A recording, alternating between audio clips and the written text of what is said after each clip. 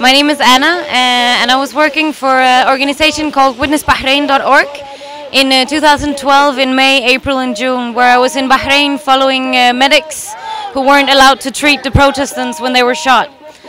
So I've seen how the people of Bahrain are fighting the regime who won't let them have their freedom of speech, who won't let them take part of taking decisions in the country.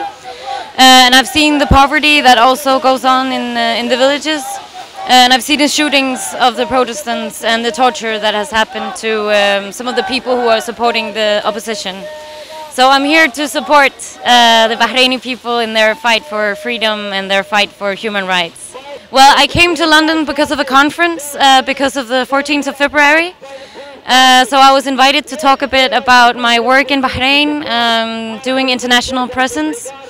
Because I think it's important that the people outside of Bahrain as well knows what's going on. Because the Bahraini people can't make the revolution for themselves. They need help from outside as well. They need the international community to stop supporting the Bahraini regime. Well, I'm from Denmark, and I don't see the support of the Bahraini people in my country. Really, well, it depends. Like, I see the politicians talking about human rights. Abdul Hadi al-Khawaja, who was hunger striking for a long time and who's imprisoned.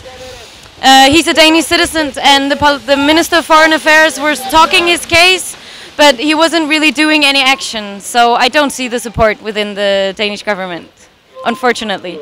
صمود